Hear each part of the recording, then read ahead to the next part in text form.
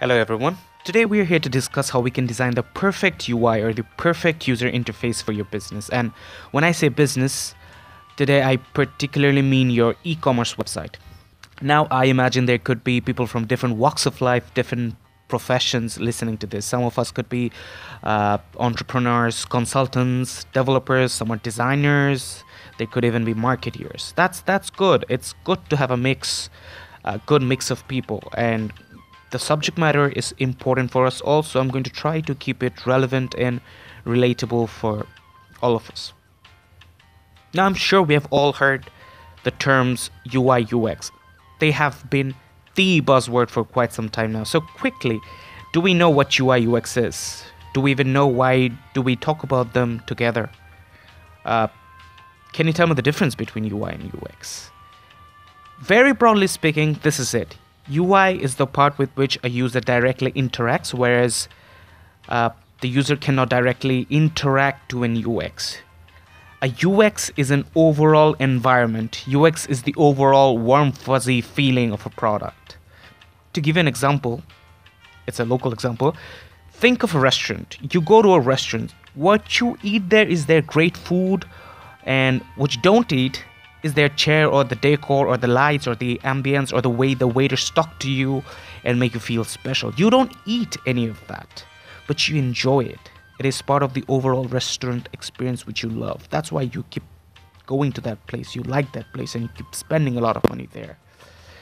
The food is definitely part of the overall experience. Similarly, UI is part of the holistic overall UX. So why am I blabbering so much about UI and UX, and why should you even believe me? It's because besides working with graphics for almost 6 years now, I've been working as a UI designer for 3 years, and I've been trying to understand UX for almost 2 years now. Basically, I've been Googling a lot. I've been trying to read up a lot, and I'm trying to understand what UX is. You can check out some of my works on Dribble and Behance if you want, and I'm going to leave links to those profiles in the description of this video. Okay. Another localized example. So Shopno supermarket versus New Market Kacha Bazaar. Shopno is basically a supermarket, and New Market Kacha Bazaar could be the farmers market of Western worlds. So where would you go and why would you go there? I would like to get some feedback, personal opinions. So if we try to figure out some distinguishable characteristics between these two types of marketplace, we will get comfort, price, transaction type, and loyalty. So the level of comfort would vary between these two places. Shopno would be air conditioned, there would be beautifully stacked racks, and the price would be different at these two places. Shopno would have fixed prices, whereas New Market Kacha Bazaar would be a place of bargaining. And transaction types could be different. You could use your Visa, MasterCard, different types of transaction, Bcash, etc. at Shopno, whereas in New Market Kacha Bazaar, all you have is cash. All you can use is cash. And loyalty, based on these different attributes, you can have a preconceived loyalty to a particular place. So, for example, my parents or older people would have a loyalty towards places like New Market Kacha Bazaar.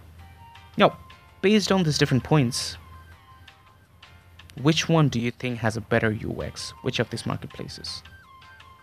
Think about it for a moment. The right answer is there is no universal best UX when it comes to a marketplace. To each his own. Everyone has his or her own perfect version of a market, and that version is the best version, the best user experience for him or her. Confusing?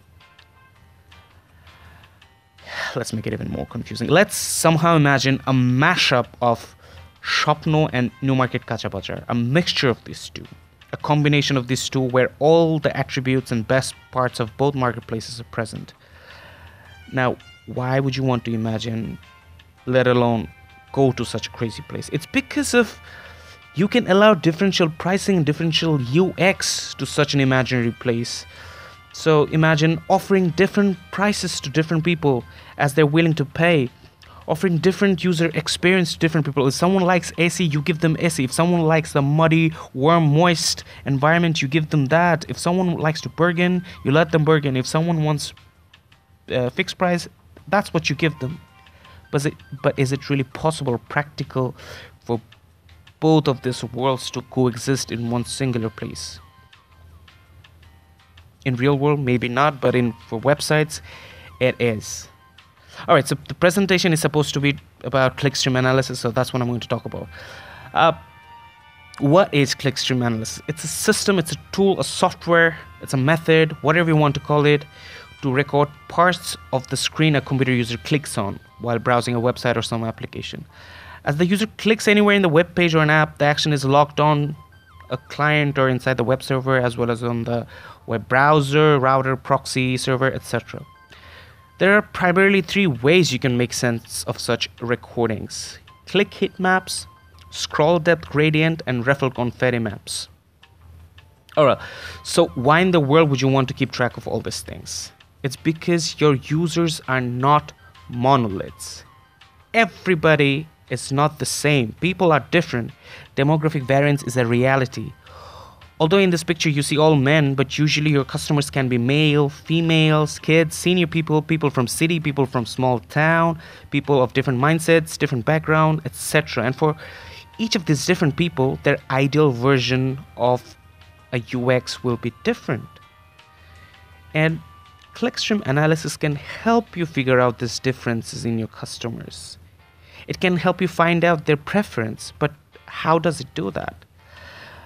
Like I said before, it does so by measuring a couple of metrics. It measures clicks. The interaction between the user and the web server is measured by measuring the clicks of a mouse.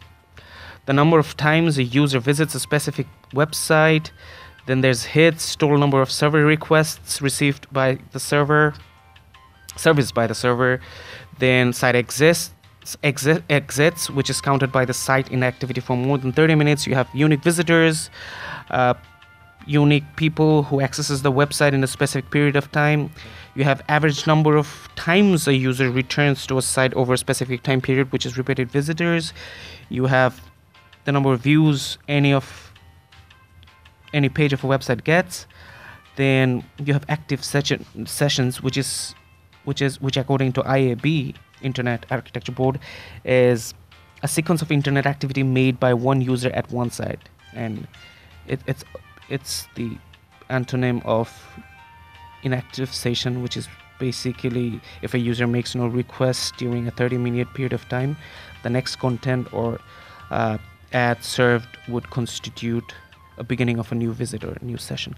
You have also unique authenticated visitors, which is a user who logs onto a website via a registration method using his or her ID and passport.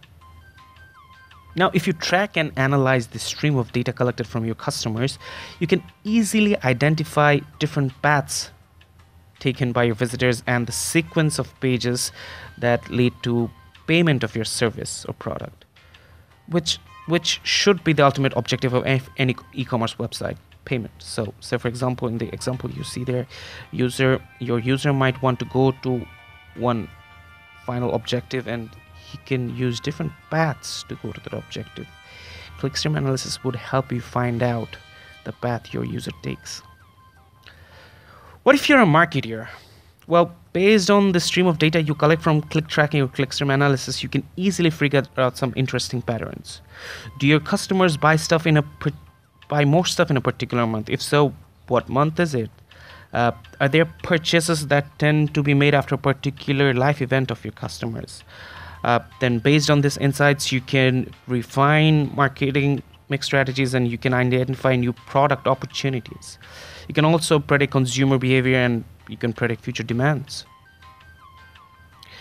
You can also do micro-level recency frequency monetary analysis, scanning your Clickstream database. You can find out when did a customer last purchase, and how often has a customer purchased products, and how much has the customer spent on product purchases. So recency frequency monetary.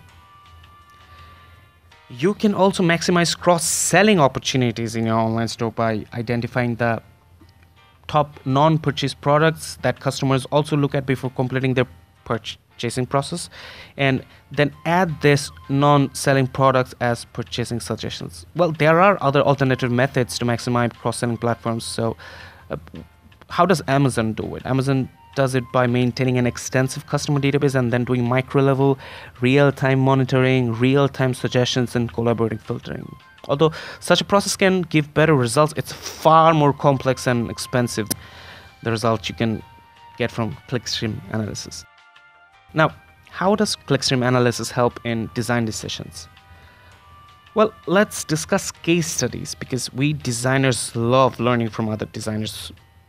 I mean, blatantly speaking, we love learning from other people's mistakes and love learning at other people's expense. So a Clickstream analysis service provider did an audit for the North Face, the company which makes jackets and clothing for outdoor activities. Well, the North Face came to them with the concern that their conversion rates weren't good. So Clickstream analysis revealed that people would add a jacket to the North Face website to the cart but wouldn't check out. So they wouldn't complete the purchase. The conversion rates were dropping at the checkout stage of their shopping cart page. After doing split testing or A/B testing based on this insight and then doing Clickstream analysis again, heatmap tracking revealed that a promotional banner before the checkout button was causing all sorts of unwanted distractions. Mouse move heatmap revealed that visitors interacted more with the checkout button when it was moved above the banner, with a 21% increase in clicks. So a UI decision, a UI modification was made not arbitrarily, not because the designer said it looked nice, but because the data said so, because your conversion rate improves when you do so. Another design case study, 1-800-Contacts, which sells prescription contact lenses over the internet, wanted to make it as easy and convenient as possible to purchase contact lenses from its website. It was paramount for the company's success to provide the most seamless customer experience to their customers. So they wanted to know, where did their UI lack? How could their website UI be improved? Clickstream analysis revealed that the prescription information, CTA or call to action button on their website was seeing less than optimal engagement because it often fell under the fold on smaller screens or low resolutions. So now there was an actual reason why a designer or a product manager would want to rearrange the UI and place the CTA button in a particular position or above the fold.